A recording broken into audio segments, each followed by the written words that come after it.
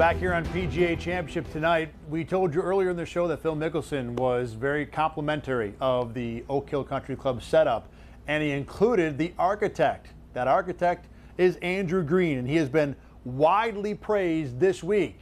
He stopped with me for a few minutes earlier today. There were some sleepless nights. I was telling some folks I had about a 6-hour drive up from Maryland. And I kind of talked myself into a bit of a dark place of, what are people going to say? How's it going to go? And it's been just fantastic. Still a little anxious to get through tomorrow. Phil Mickelson tweeted last night. He said that he thought the course setup, Oak Hill PGA of America, could not have done it better. We just talked to him about it, and he specifically mentioned the architect. When you're hearing all those things, especially from a player like Phil Mickelson, what's your reaction? Yeah, it's pretty surreal for sure, but, that's what we're doing it for. It's such a balance to make it challenging for these guys and not be unfair in any way or have them feel that way. And so that idea of it being hard but fair is exactly what we were striving for. And I really wanted the players to think through every shot in the game and go through their whole, everything that's in their repertoire and figure out how to best attack it.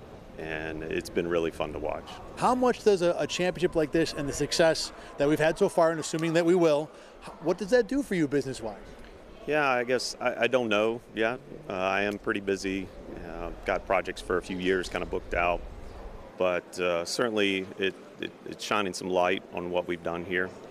Getting ready to do East Lake, that there are a lot of eyes on this from the PGA Tour level, and so we'll be excited to see what they think as well. When you think back into all the discussions and some of the compromise that went into it, how appreciative are you that this project came out this way? It's a huge kind of honor to the membership of allowing them to see the vision and even with some reservations, take the leap of faith. And to see this week come through the way it has certainly has kind of, I don't know if vindicated is the right word, but it's certainly put the product where we thought it needed to be, and again, striking this balance between the amazing history of the club, its legacy of all these great championships, and allowing it to host more into the future. And this is the first time that an Andrew Green worked on course hosted a major championship, so hopefully those nerves will be soothed, probably not until tomorrow night. Now, there's a lot of history being made every year at a major championship, including this one. There was also a historic first today. With more on that, Teresa Marcinburg joins me right now. Yes, that a local family that I spoke to talked about another significant moment at Oak Hill Country Club.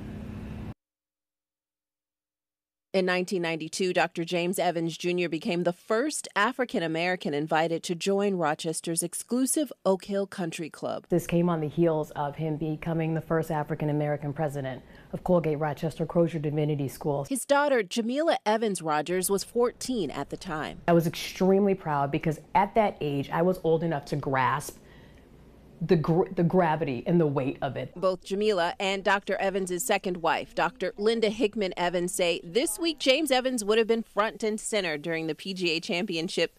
But sadly, 9 months ago, in August of 2022, he passed away. This is the first time that I've been here actually since he passed. And so it's very bittersweet. Dr. Hickman Evans says walking the grounds of Oak Hill brings back precious memories of her golfaholic husband who delivered the spiritual message titled On Eagle's Wings during the 1995 Ryder Cup. As a golfing term, an eagle is what everybody is looking for. So he was able to link golfing with his other love, which was the church. His family says Dr. Evans' service as the first black member at Oak Hill Country Club is an example of how he was committed to leading the way for others. Clearly, there is both pride and responsibility with being the first. It's groundbreaking, but it's just not about you. It's about what comes next, who comes next.